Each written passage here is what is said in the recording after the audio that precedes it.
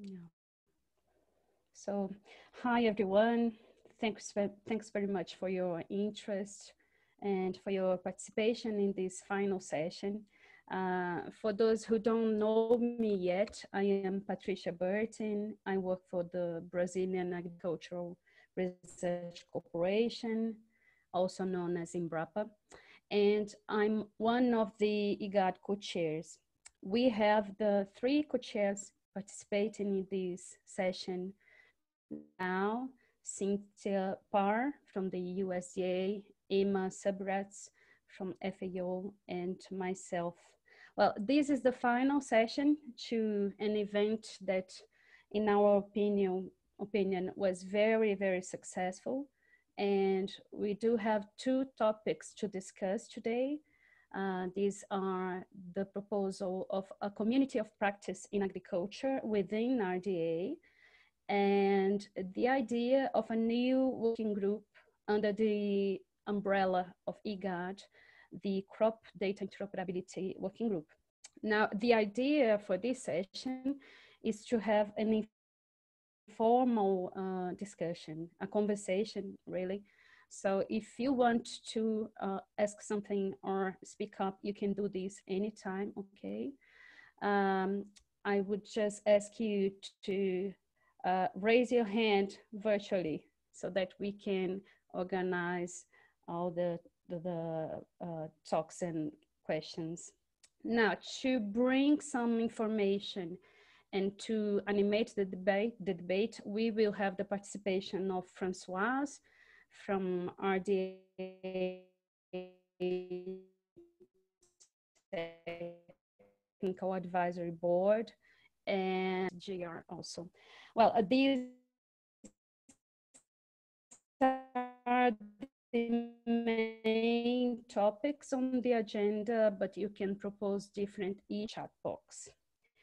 But before diving these very interesting themes, though I would like to maybe invite my friend Emma to provide us with a very short recap on this week's event, how many sessions we had, how many participants in total we had, and things like that. Is that okay, Emma? Yes, it's okay. So very briefly, we had some 5 sessions, and with this one, we had 6. Let's say that we had more or less about 350 people attending the sessions, and we know that there was a big participation from Africa, Asia, and also Latin America that usually cannot attend when we have the IGAD meetings during the RDA plenary. So it was very good to give the opportunity to share experiences and lessons learned more broadly and widely than usual. We also have recorded the sessions, and we have collected the slides. We will not do it immediately. We will spend a little bit of time. It's quite time consuming to upload all these materials, so be patient. We will inform you as soon as are available through the RDA mailing list. So those that are not registered, please do. I hope that Chelsea or Ilkay will share through the chat, or also Patrizia or Cindy, where you will find a mailing list. So yes, in general terms, from our side, was quite smooth. We had some technical issues here and there with the bandwidth, but this is quite normal in all the meetings that are taking place in Zoom these days. So nothing but in particular to worry about. And yes, we have prepared a survey that we are going to distribute very soon. And we would appreciate very much if you can fill it, because we would like to understand whether we want to continue with IGAD's online meetings like this one, for instance, in the future, or you prefer that we switch off and we go back to face-to-face only, or a combination, or to get a little bit of guidance about what the community would be interested to do from now on after this huge event in terms of presentations at the same time, and also from the countries that we have received these presentations. And I think that's more or less, this is everything, Patricia. If there is still anything else, I will let you know during this call. Yeah. Great, thank you, Ima. We did realize that many of the audience, many people in the audience, they are not very familiar with RDA yet, or maybe this is the first IGAD event that you participate in. So because of that, I will ask Cynthia to say a few words about IGAD, the creation of this interest group, what it represents, and how it has evolved since 2013 when it was created. Is that okay, Cynthia? Now is when I confess that I forgot to prepare the slides that I said I would yesterday.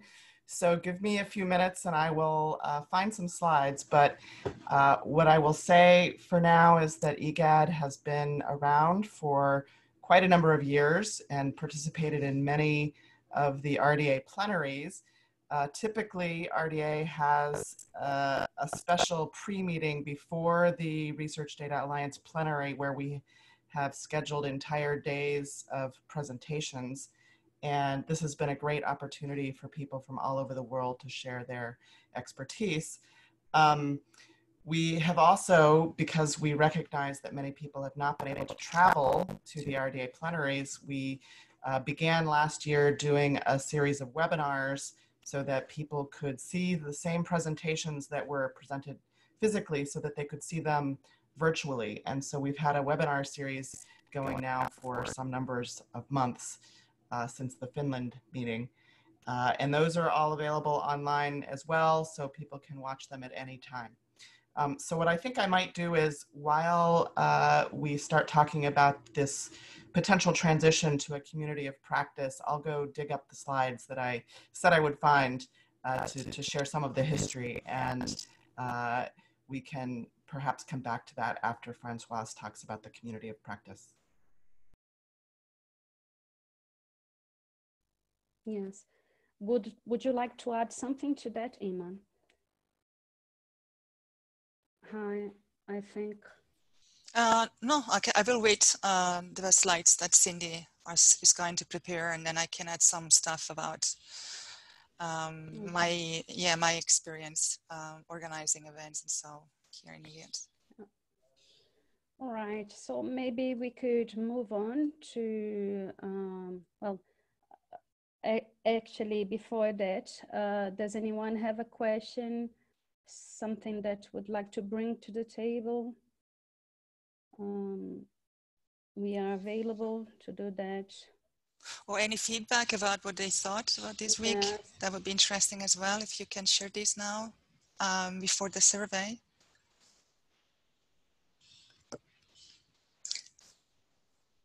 You don't have to. You can use the chat box if you like while we are talking, and if you want to leave a comment about what you liked or what you think that we could do better, or etc., etc. What you would like to see next, etc. It seems Richard would like to talk, to ask something. Let me locate him, unmute him.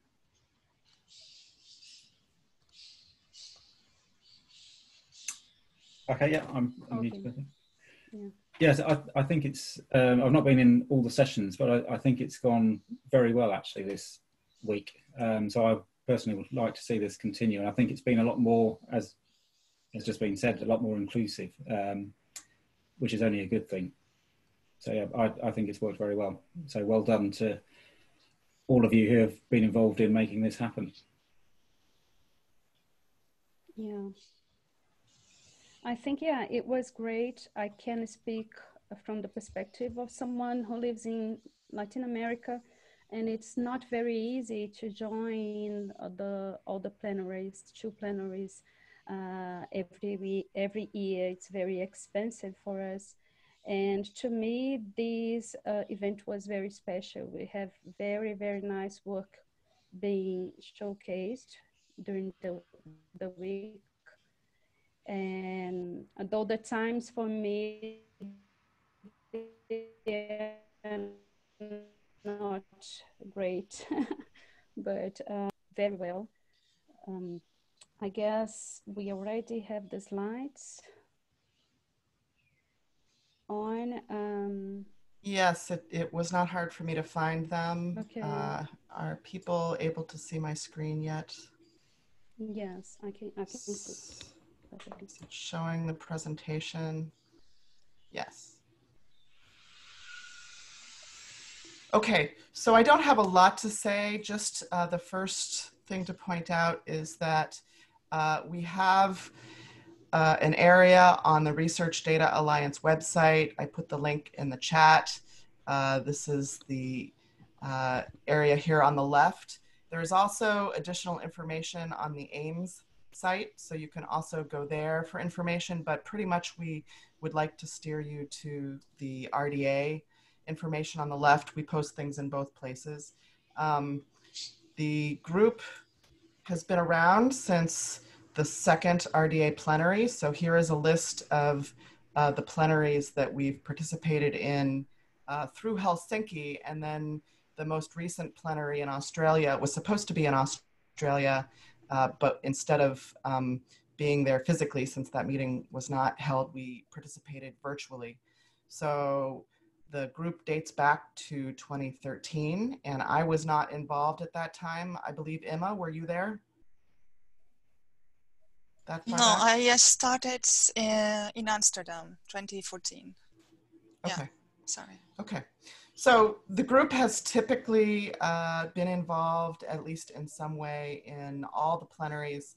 But as I said, we have had special pre-meetings with our own agenda and symposia at some of them. And this slide deck has some links, but again, you can find all of these by going to the main RDA site.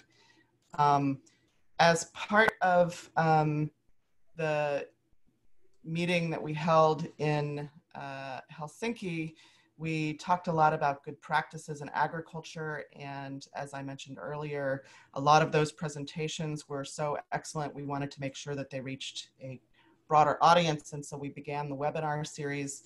I should also mention, and I don't have a slide for this, that we've had a number of working groups that have organized under the IGAD umbrella. And one of the most successful was the Wheat Data Interoperability Group. We've had an ongoing agri-semantics working group that has published recommendations and is now in the process of implementation. We will continue to encourage and support the efforts of those working groups.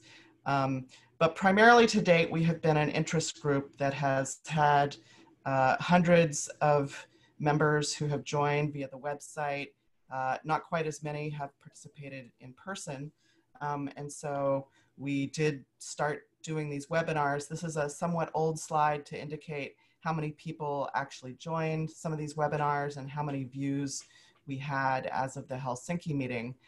One of the things that we could discuss later in today's session is whether we should continue with this webinar format and what we think of these virtual meetings, such as the one we've had this week, because the participation seems to be much greater in a virtual meeting that we're having now. So I think that's it. This again is an old slide. So I don't know, do we have any other webinars scheduled after this, Emma? No, there is nothing. Okay. Okay. So that's really all I wanted to say. The group has representation from many different continents. And as you have seen, we have 3 leaders of the group from 3 different continents, and that helps us carry the load and make sure that we can cover multiple time zones. And I think we represent one of the most successful domain-specific interest groups in the Research Data Alliance.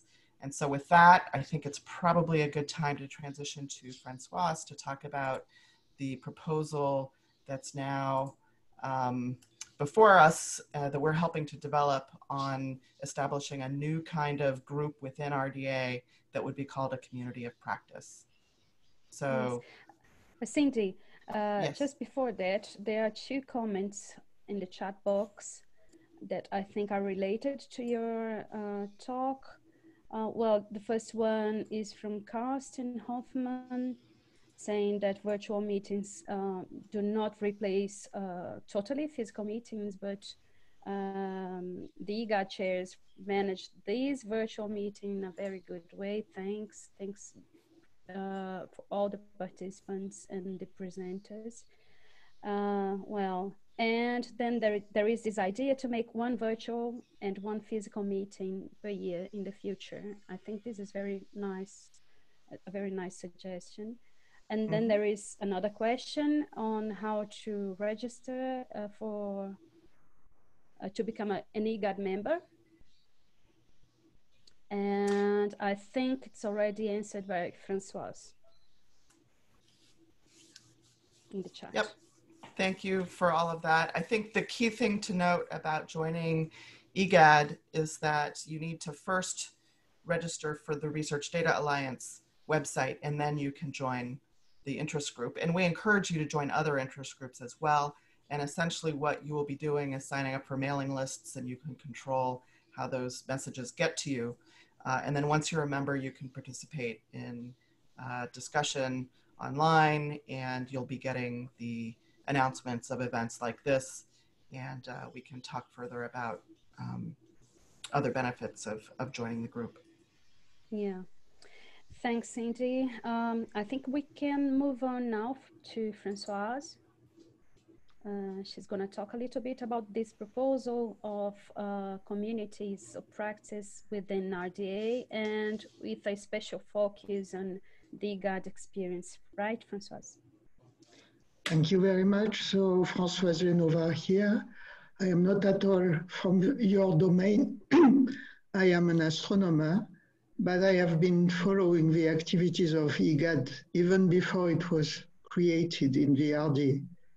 So IGAD has always been at the agriculture community has been really at the forefront in the RDA, and it has had one of the very first interest groups, which is the IGAD group we are discussing now, and which has organized this nice set of meetings. So the RDA was created in March 2013, and the Agriculture Data Interest Group, IGAD, was created also in 2013. They were people from the FAO, there were people from INRA in France who attended the first meeting, and it seems that the community understood the interest to join the RDA and to use it as a forum for discussion. So IGAD has been extremely active, as you have seen, with a long list of meetings during the plenaries. But there has been also working groups, as Cynthia was explaining, and working groups producing recommendations, which are now recommendations of the RDA. And the recommendation from the semantics group is being examined, but it had a request for comments, and I think it's okay, and things are going on with that recommendation too. So this means that IGAD has now a long life in the RDA, nearly as long as RDA life itself. And there has been a discussion about trying to understand what happens with groups which are really mature, which have been working hard for years, and what can happen then. So this is where the notion of, where is my slides? Community of practice showed up.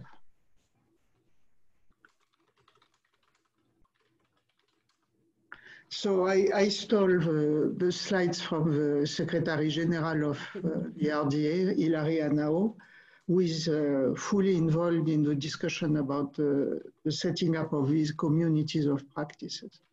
So I am not completely sure all of us are familiar with what happens in VRDA and what kinds of groups VRDA has. So just a short reminder, we have groups which are called bird of a feather, which are really more linked to having a meeting in one of the plenaries to discuss a new subject. So these groups are temporary, but they play a very important role. There is more than 100 groups who are set up to deal with different subjects in the RDA, and the BOF allows you to meet other people interested in a subject which interests you, even if you don't know them, and to create a community, an international community of interest.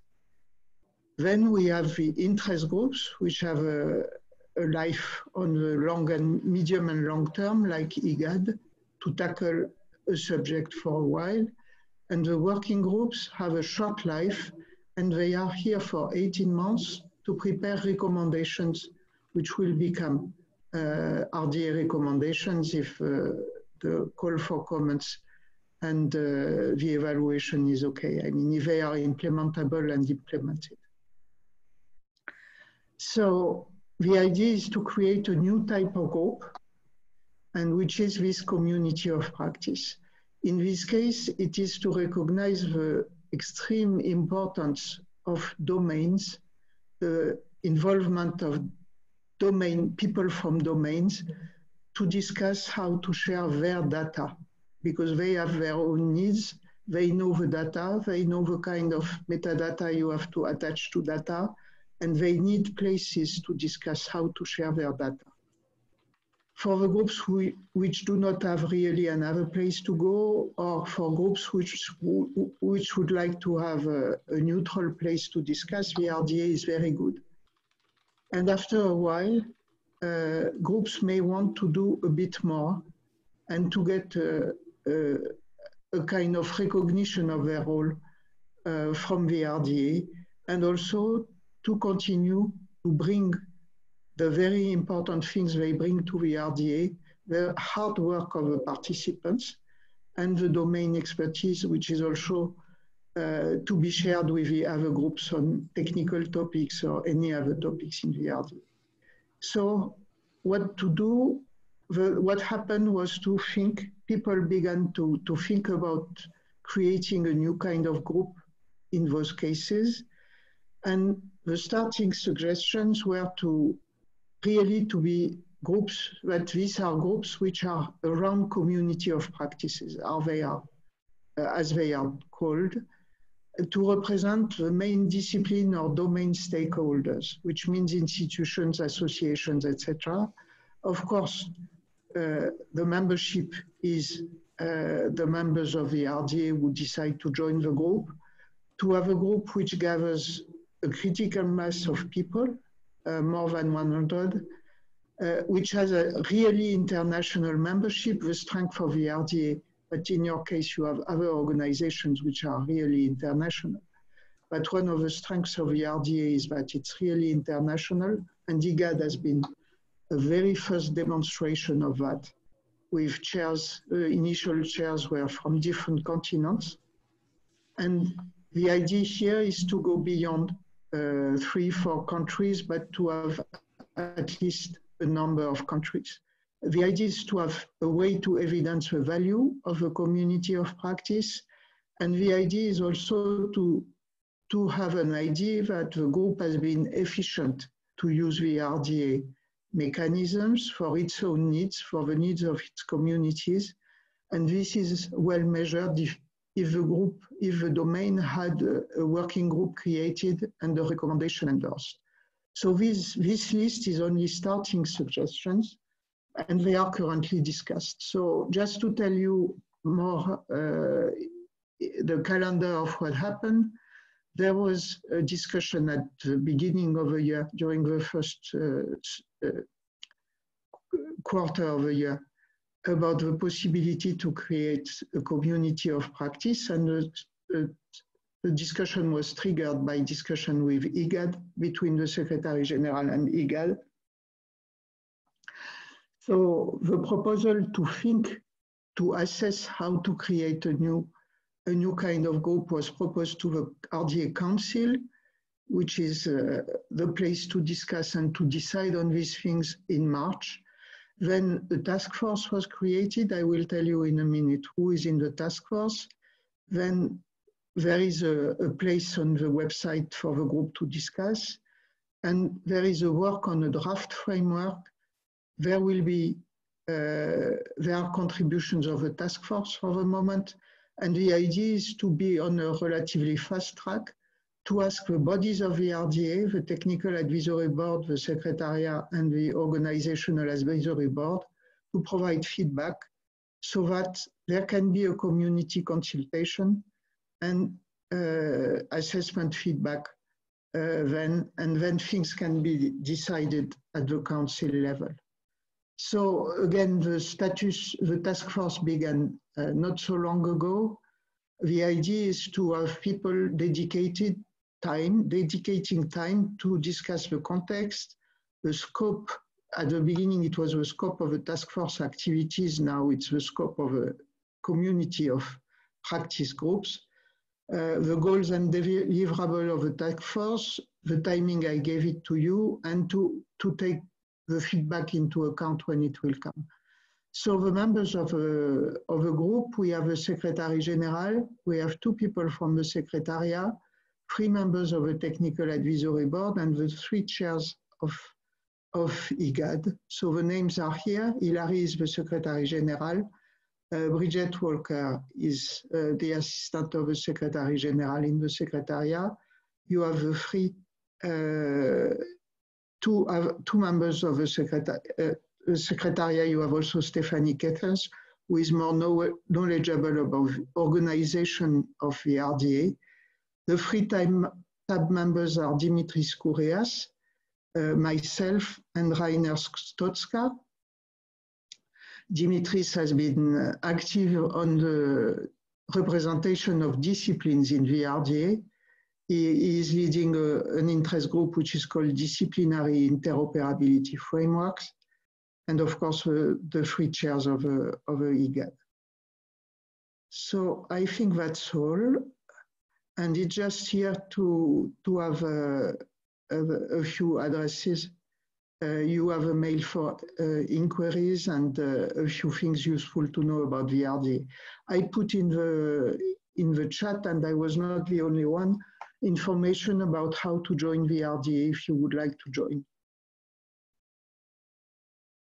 So any questions or comments from the other people of the task force which are around the table this afternoon? Sorry, it may be the morning or the evening, sorry. We are a bit everywhere, I think. Thank you, Françoise, thank you. I would just like to highlight that what we are doing here right now is sharing with the whole agricultural data community this idea of RDA, creating these communities of practice, and we have the chance of influencing how this will turn out to be, how this will be shaped in the future. So you are all welcome to bring questions so that we can improve this this framework. This is not decided yet.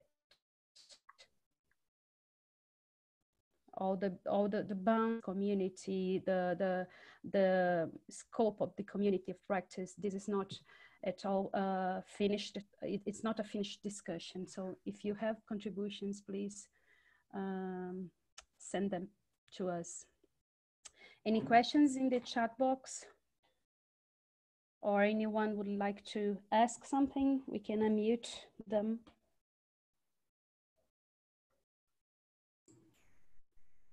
This is Cindy, and I just want to chime in that part of what we are working on as we develop this proposal further is what is the difference between an interest group and a community of practice. And we want to make sure that it's worthwhile to create this new kind of group. And we may or may not want to think about it as a progression so that an interest group can form and be the start of people coming together on a particular domain topic or technical topic. And then as it progresses to become a real international, highly expert group of people, then perhaps it becomes a community of practice. But it may be that we think about them, that we should be thinking about them as somewhat different. I think this is still open for questions. But one of the things that I would like to point out is that I'm involved in a couple of other communities of practice through my work. And I think one of the great benefits of having a community of practice within the RDA structure is that we have support from the RDA Secretariat to organize physical meetings in association with the rest of RDA. We have the opportunity to foster interaction between our group and the other groups within RDA. And so it is one of our challenges in IGAD to not only bring the agricultural data community together, but to try to benefit from those conversations that we can promote with other interest groups and working groups within RDA. So I really like the idea of having RDA as an umbrella that includes communities of practice, particularly for domains like agriculture, where there's lots of different technical topics that we're all interested in, but what we share is the application of those concepts to our work in agriculture. I'm not as sure about whether communities of practice should be defined from a more technical standpoint rather than a domain standpoint, but I can say that for this domain, we think it's a good idea. Maybe, I think, Cynthia, if I can add some things, because there are questions coming here. I think that there is a question about what is different, what is the difference between IGAD and the RDA. So IGAD is one of the interest groups of the RDA. So this is why to become a member of IGAD, you join the RDA first, and you can then join the IGAD and any other group of the RDA. So there is also a question, what would be different if IGAD becomes a community of practice? I think you answered, you gave an already detailed answer, Cynthia. I also think that one of the feelings we have about it, or at least I have about it, is that it gives a stronger representation of the agriculture community in the RDA, because it's a recognition of a real engagement and success and long-term commitment. And it's also a way to show up outside of the RDA as the RDA agriculture community. So it is how I feel it at this stage. Thank you, Cindy. Any more questions, comments from the audience?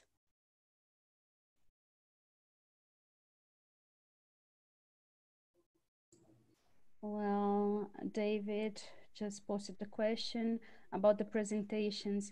Well, it takes a little while to upload them to F1000 Research, but we will let you know through the RDA mailing list.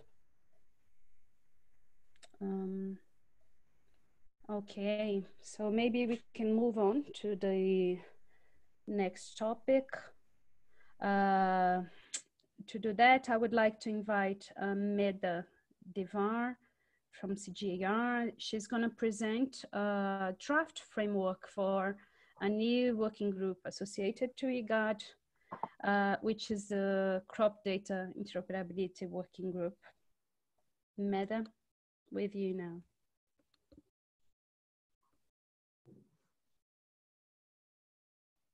Yeah, hi everyone. I am trying to share my screen and having a little bit, can you see my screen now, hopefully? Yes, yes, perfectly. Okay, great.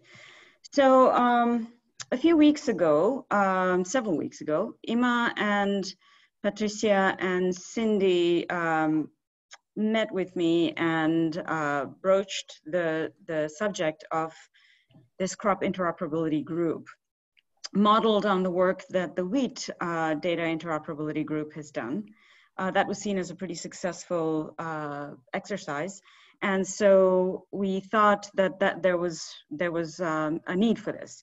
So I thought I would frame, before I sort of launched into the operational framework, some of these slides some of you may have seen before, but I've added a few now. I thought I would just ground the whole discussion on why we even talking about this group. What is the reason for it?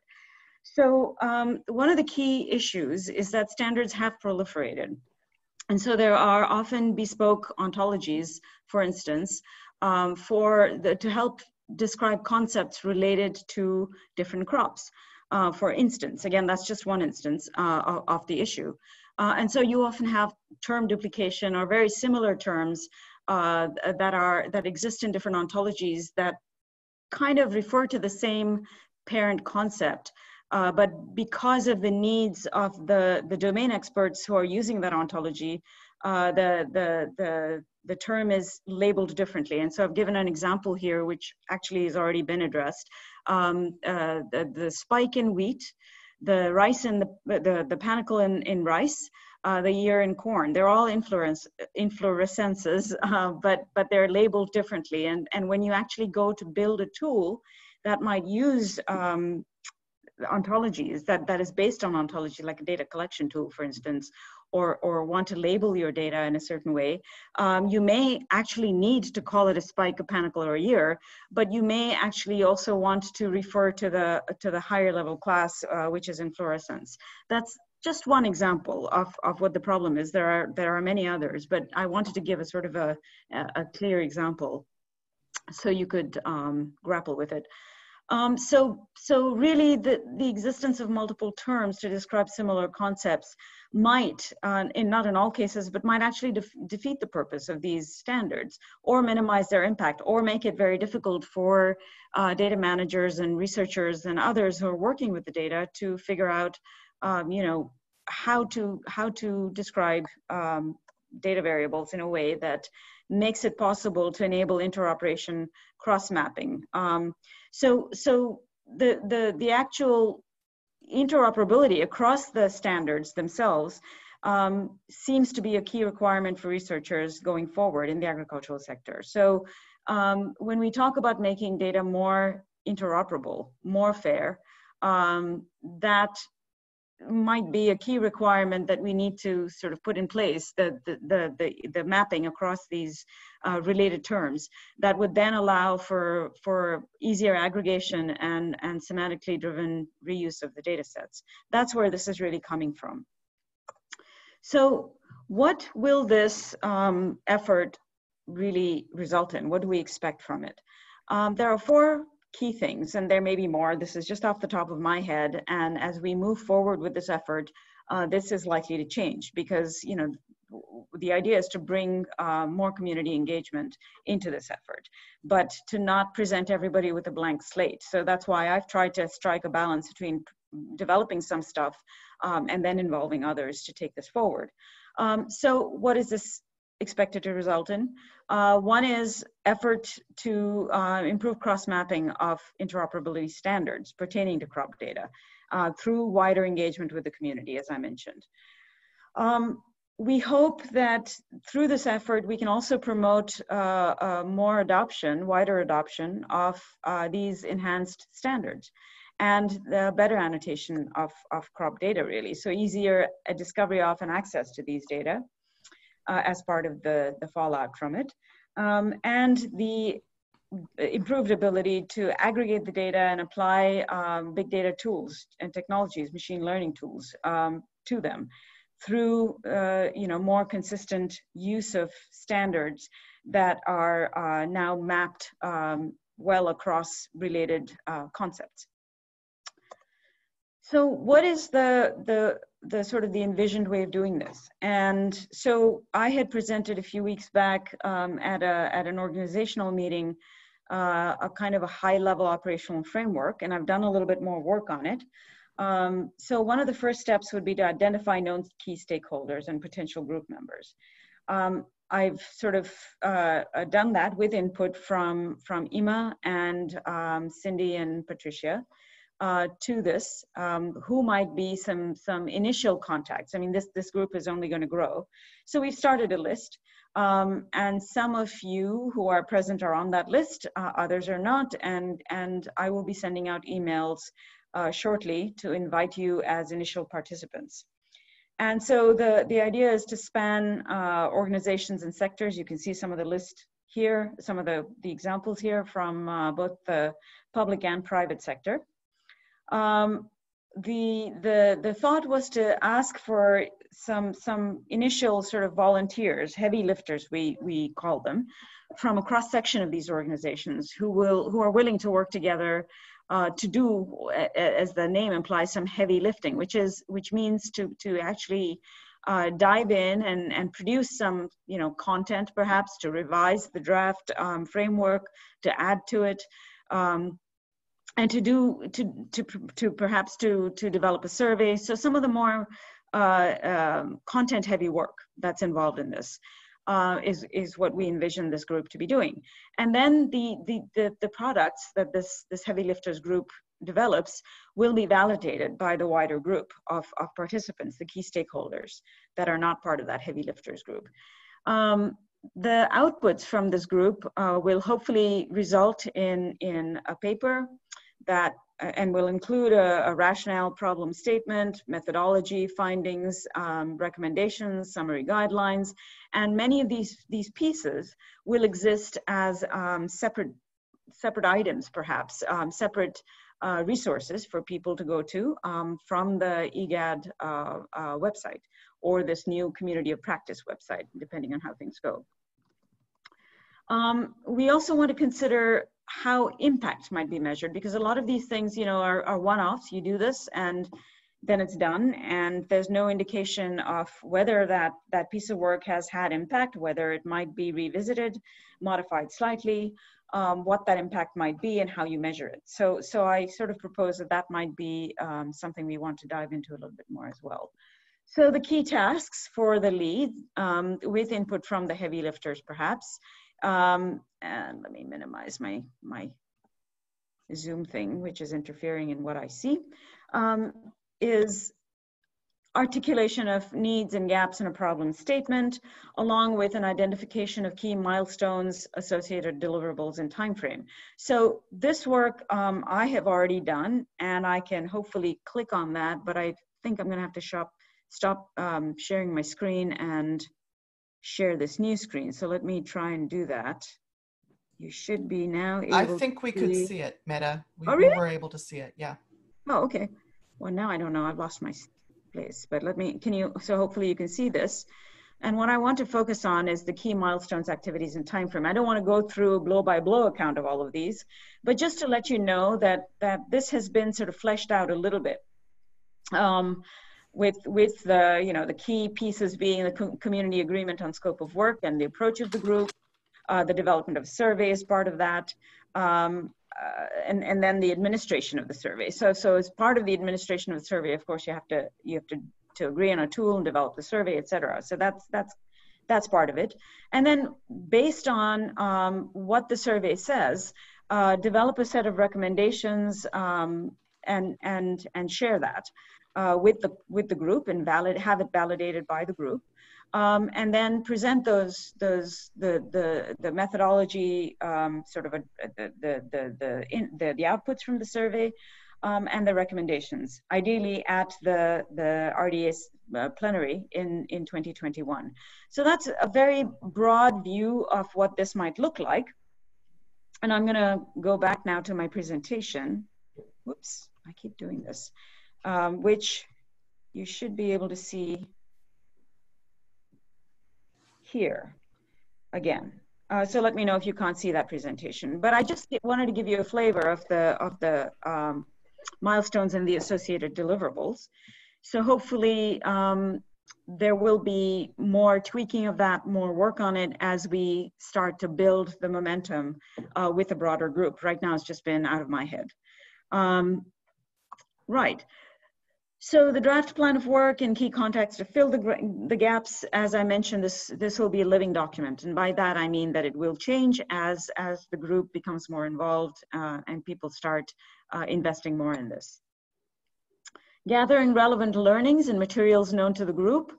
That will happen once the group is set up. So everything in green is stuff that's already been done to some degree, to one degree or another. I've started in on that. Gathering the relevant learnings and materials, that'll come as we engage the group more, of course. And this is, again, tasks that I envision will be primarily led by that heavy lifters group, the first responders, if you will. And then some others, drafting, validating, testing, and conducting the survey, and that will focus more on a landscape analysis. So the idea is what's out there, what's going on already in terms of approaches and standards towards enabling crop data interoperability. The work done with the wheat data interoperability and the rice data interoperability will form some of the basis for this, I'm envisioning. Analyzing the survey results, sharing that back with the respondents and the group members. And then, of course, as I mentioned, drafting recommendations and operational guidelines. Ideally, this would include some resources, tools, and ways to incentivize and facilitate adoption of the standards themselves. And also, you know, sensitizing folks to what's already out there, what's already been done, where can you go for those resources. Validating all of this work with the wider group, not just the heavy lifters, refining based on the feedback of the group, and then sharing the final recommendations and guidelines with group members and posting to the RDA, the appropriate RDA website is for wider, you know, wider availability. So I think that's pretty much. Oh no, I had one more slide, I think. Nope, that's pretty much it. So if there are questions, I'm happy to take them. But that's pretty much all I had to say for now. And then we'll go forward with, you know, with contacting the group members that we already have, and moving forward with, you know, others that they might know in terms of, you know, how to sensitize, how to move this forward. Thanks, Medha. Do we have questions from the participants? Well, there is a comment by Hannington. Medha, can you see there? About the milestones and tasks. Right. I think you showed something about it. Yeah, can you share the document again? Maybe you can show that part. That would be helpful. The document. So yeah, okay, hold on one second. So hopefully you can see this now. Can you see the document? Yes. Okay. Let me turn off my video. Okay, and in case, yeah. Go ahead. Well, I'm having trouble managing all my screens here. Could somebody tell me what the question is? It was just to share the milestones and tasks. And so I think what you're showing here is what you're envisioning as the tasks in each broad group. Yes. And when we expect to do them. Yes. So and as I said, this is likely to change because, you know, this is just, as I said, just me, but this is intended to be a community effort. So we're just in the early stages now of gathering. You know, we have some initial contacts. We will be contacting them soon. I will be contacting them with the involvement of Ima, Cindy, and Patricia. And with that initial group of heavy lifters, we'll be taking this forward. The first task for the heavy lifters will be to look at this scope of work, in fact, and see if it meets the needs, if the problem statement is appropriate, if there's stuff to tweak or add or take away from it, and then move forward based on that and refine the milestones based on that. So does that answer your question?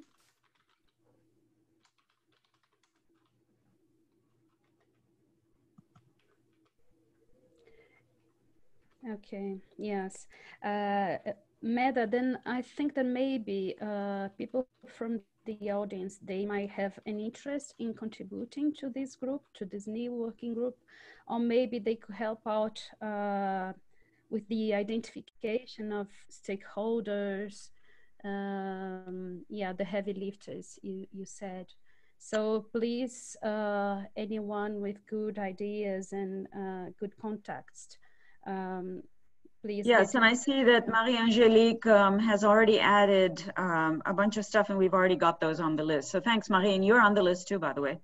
So.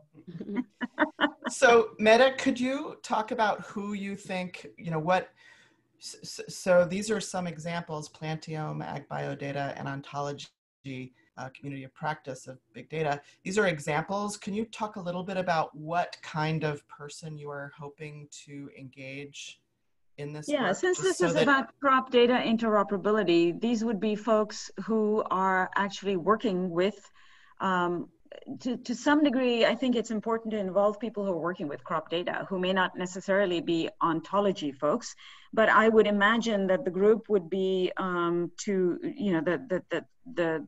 the heavy involvement would be the people who are kind of steeped in the ontology work themselves. So these projects that Marie brought up are, people who are already working on this issue of enabling that interoperability. So it's good to start with what's already done and where the gaps still exist and how we fill those gaps, the recommendations for filling those gaps. And I think that requires the view of the work, the heavy lifting from primarily those working with the ontologies and those working to enable the interoperability, but with consultation that involves data managers and researchers who are grappling, from the user end, the user perspective as well.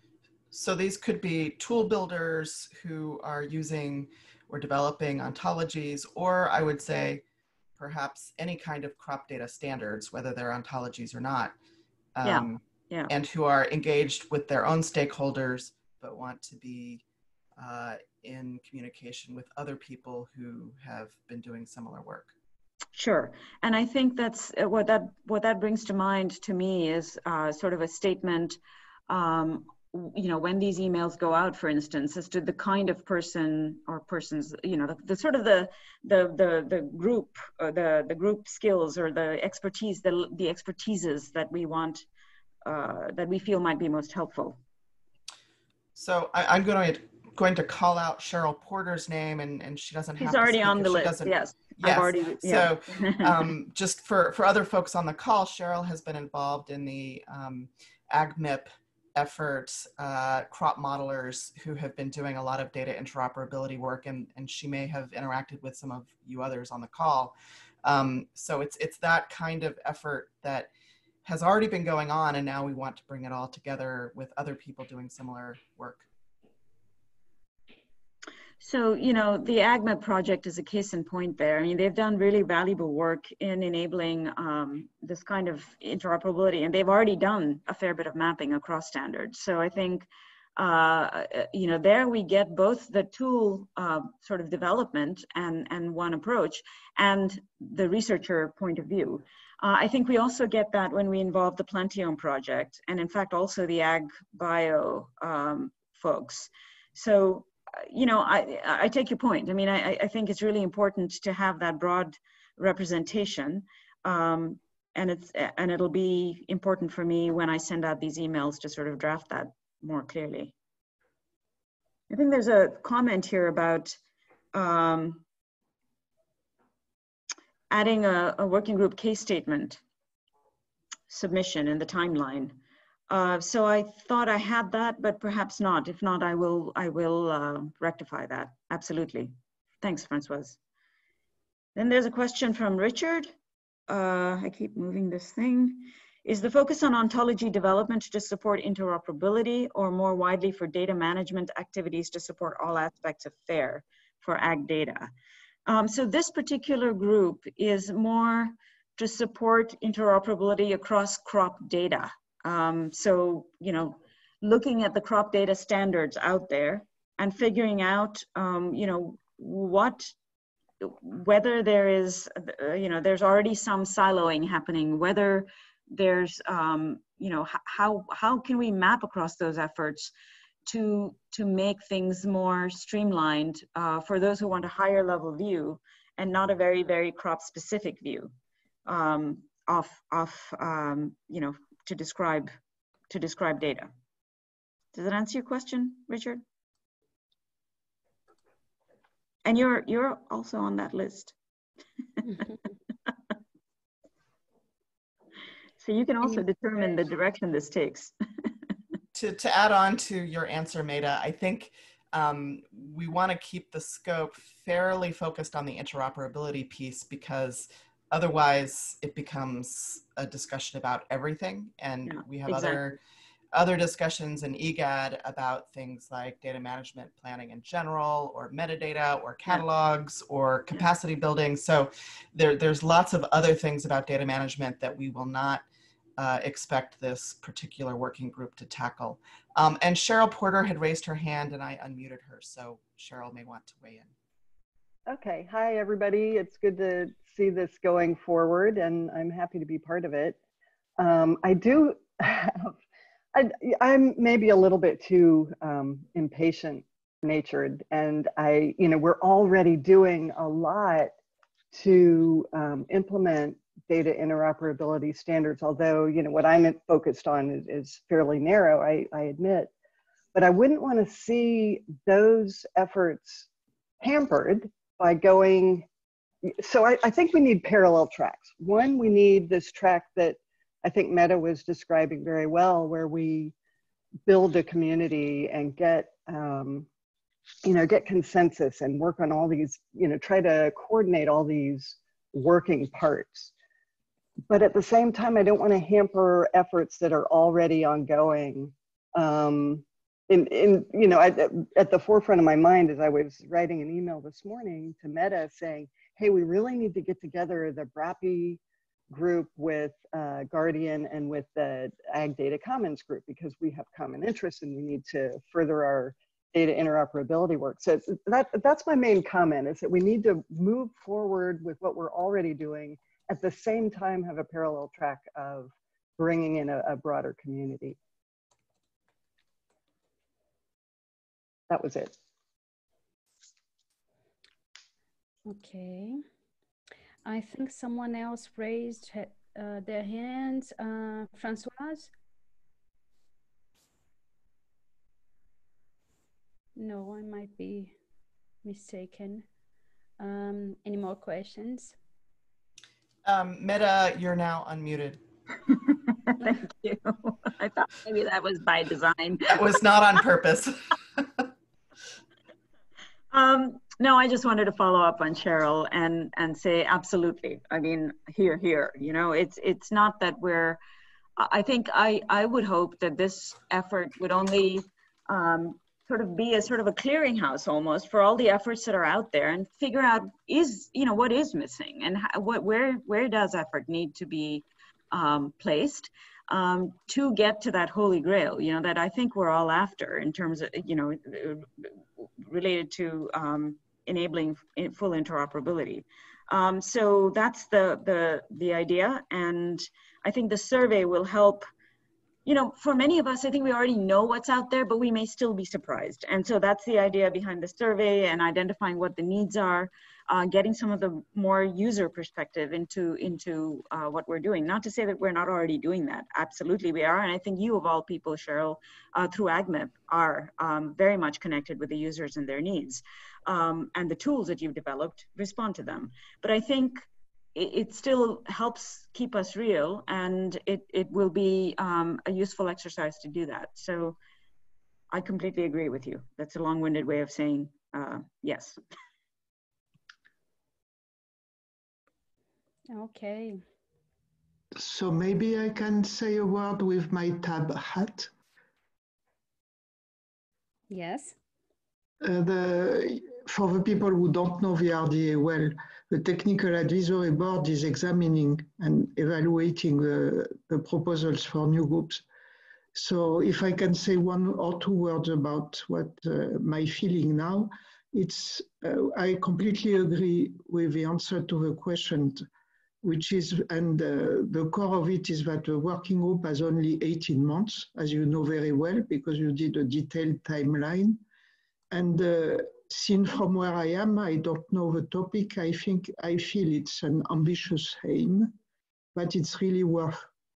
And the fact that you want to engage people who are really knowledgeable, I think it's a good way to be able to do it. So I feel, you know, seen from outside again, I think it's very ambitious for 18 months, but if you really are able to engage the right people, it's likely doable and it will be really worth.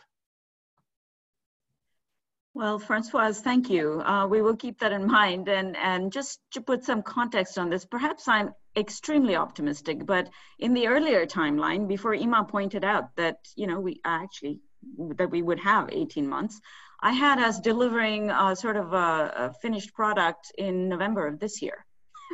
So there you go. I mean, I think that, as Cheryl points out, there's already been lots of work on this. So yeah, it's not as if we're starting from zero. That the challenge is just to make sure that we know the landscape, that we identify any remaining gaps, that we provide the recommendations so that people know how to navigate that landscape, and if there are gaps, what the plans are to fill those gaps. So, and that's a very generic answer. I'm not a crop data expert myself, so more like Françoise, I think it's really a matter of trying to make sure that the progress that's already been made gets solidified and promoted and put into practice with the guidance of all the relevant experts.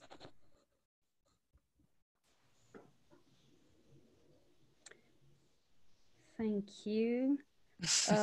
Any more questions, guys?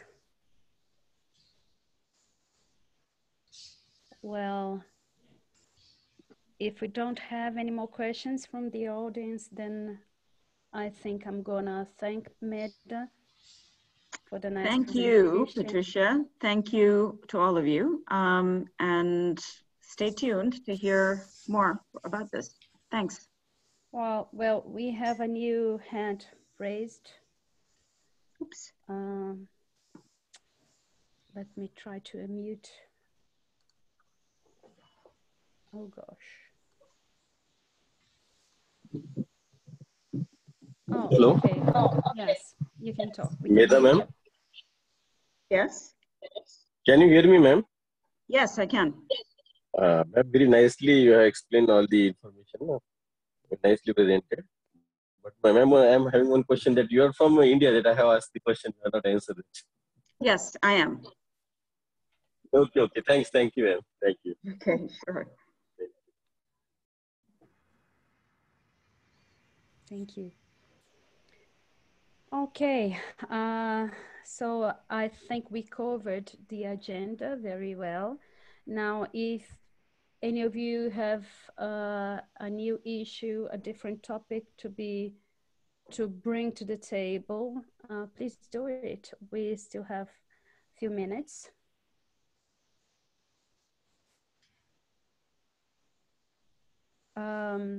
Or maybe we could go back. Ima, are you there? Yes, I'm here. Yeah, so maybe we could spend the last few minutes just discussing how we plan to move forward now with IGAD and with all these meetings. It seems that many people liked this style of meeting online. Do you have any thoughts to share about that for the future, Ima? Well, I like very much the proposal from Karsten. I mean, I think that the combination between face-to-face and virtual could work, because eventually we need to meet and we need to have face-to-face events to have more informal contacts, and it's very useful. So the point then is to decide to what plenaries we go. So we could make a combination. I think the next one, Françoise, is in Europe or is in Costa Rica. I think that in November there is Costa Rica, and then the next one is in Scotland, in Edinburgh. So yeah, we could always look at what is more feasible for the community, because it seems like it's easier for people in Asia to come to Europe rather than going to the United States or Central America. I don't know, we would need to look at it more carefully, but we can put it in the survey as well. We didn't put this. We could ask what is the combination that the people would prefer, particularly from November on. Yes. There is a question from Richard. If we know whether the next plenary in maybe Costa Rica, right? If it's gonna be virtual or not. I don't know if Françoise knows that. No.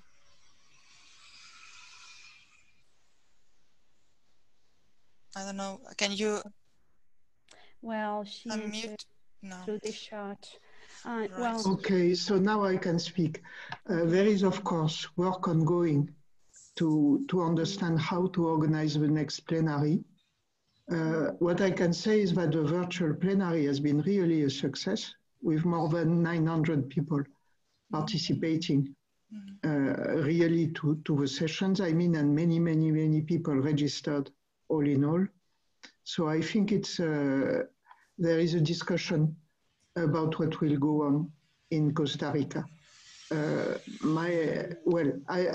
I hope they will announce something soon, but for the moment, to my knowledge, there is no decision taken.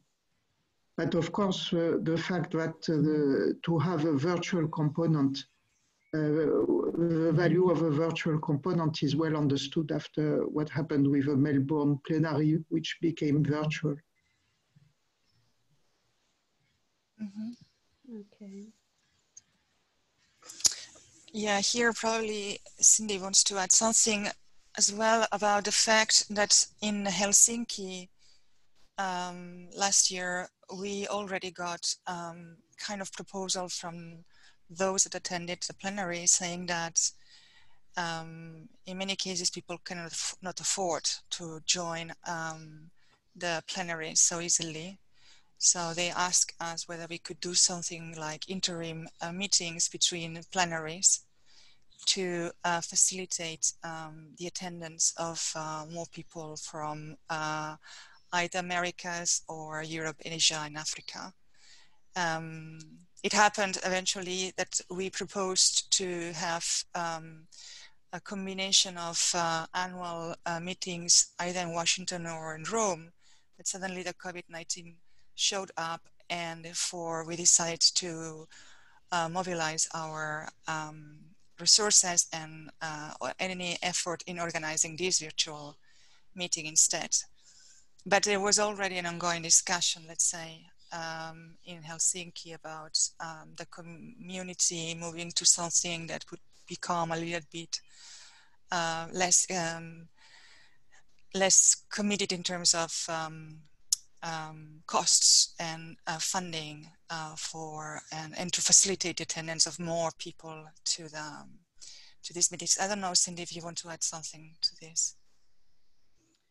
No, I think the only thing that I have also been wondering and could use some feedback on is in the past, we have tried to have a little bit of remote participation in our plenary meetings, but I don't know if it's been as successful as this entirely virtual meeting. I mean, the nice thing about this kind of meeting is that everybody has closer to the even playing field because everybody is remote, and it's a little harder, I think, to have a combination of remote plus physical, partly because of the time zone challenges, but also it's always hard to engage everybody who's not in the room at the same level as those who are in the room. So I think we do need to get a good balance between, either all virtual or all physical, and try to do both. Yeah, I want to point out also, somebody in the chat has asked about certificates of presentation, and we had gotten some inquiries about this in the lead up to this week, and we have now gotten a template from RDA that we can use to provide certificates of participation. So please contact us offline about that, and we'll do our best to provide those. I don't think we'll provide them to everybody automatically. There's too many people who have participated, and most people don't need that. So if you could just contact us offline, we'll provide you with that certificate.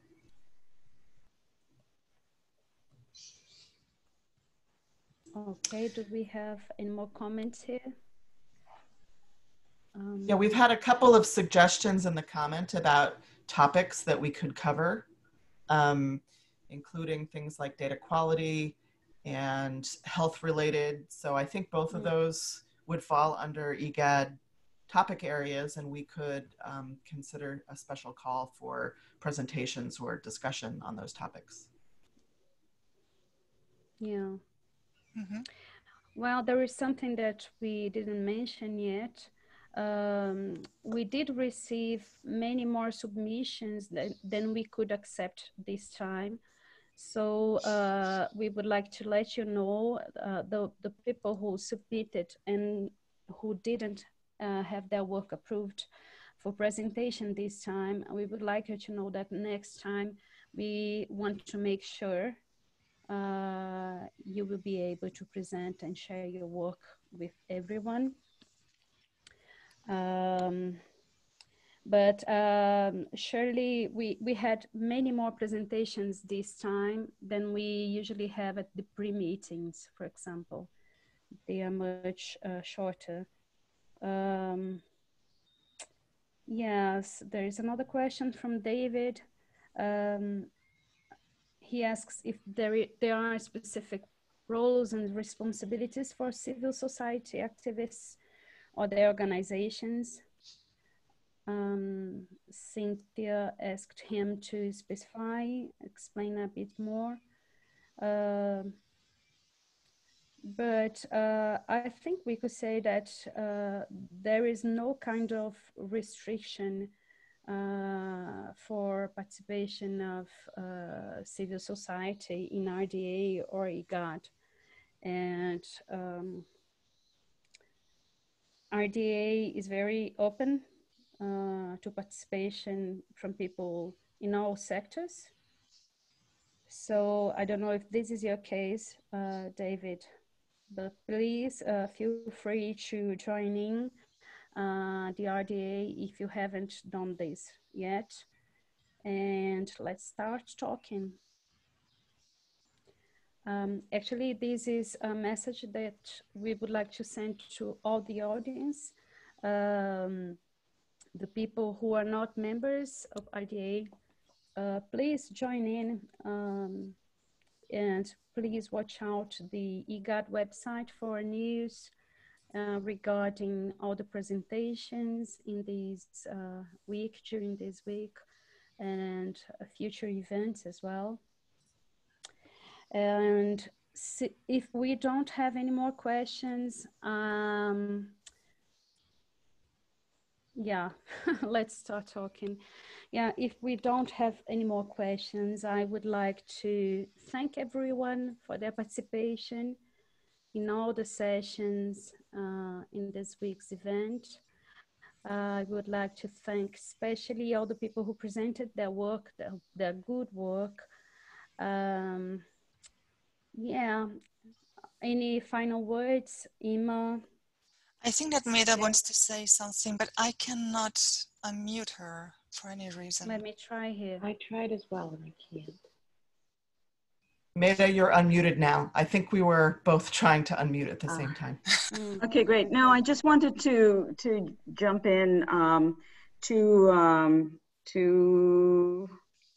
I guess it was David Joseph Aliou, his comment about civil society activists or their organizations. And the reason I find that interesting is because, you know, we are moving agriculture to a very digital sort of space, and data is very much, you know,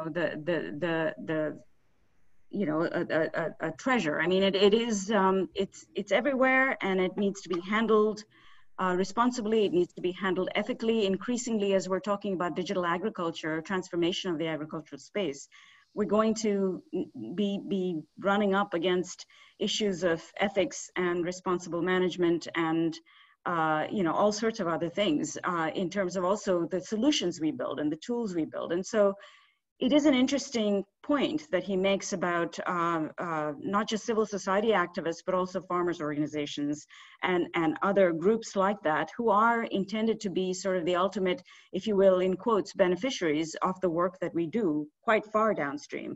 So it would be interesting to see if there are ways of engaging more formally with these groups as we go forward. I don't have answers to that, but I can see that, you know, that could be of value for and a win-win really across sectors or across the kind of groups, the stakeholder groups. Thanks. And as a follow-on to that, Medha, thank you for recognizing the direction of that question. I do want to put a shout out to another virtual workshop that is happening on June 24th on the topic of agricultural data ownership and privacy. And so we have a number of speakers lined up who will be, particularly from the research and development community, thinking about some of these more ethical and legal issues about research data. And I will find a link and drop it into the chat, but I encourage everybody to register for that. It was originally going to be a face-to-face meeting that we thought we would have only 50 people for, and I think we already have more than 150 people registered. So this is a big benefit of having virtual meetings. You can have global participation to things that otherwise you wouldn't be able to do.